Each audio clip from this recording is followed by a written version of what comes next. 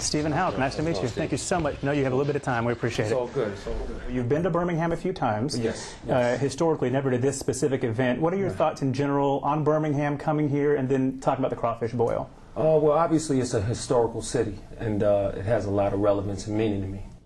You know, several years ago, Mr. Cool James, you made it clear that you need love. Do you still need love?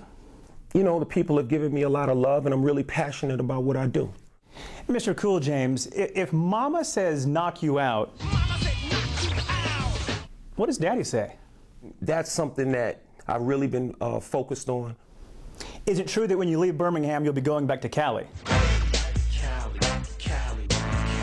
You know, I kind of really mix it up and then just have a big party. I don't think so. Yeah, I found this picture of you just near my desk at the office, and I was just wondering, what exactly do you do on a daily basis to get this amazing six-pack? Because I wanted to compare your workout regimen with mine, because I'm not quite there yet.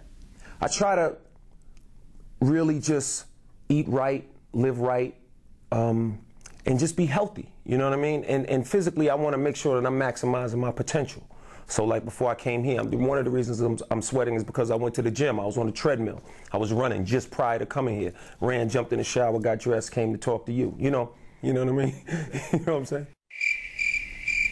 We're good. What's up? I'm LL Cool J. Stephen Houck and Sherry Jackson are coming up next on CBS 42.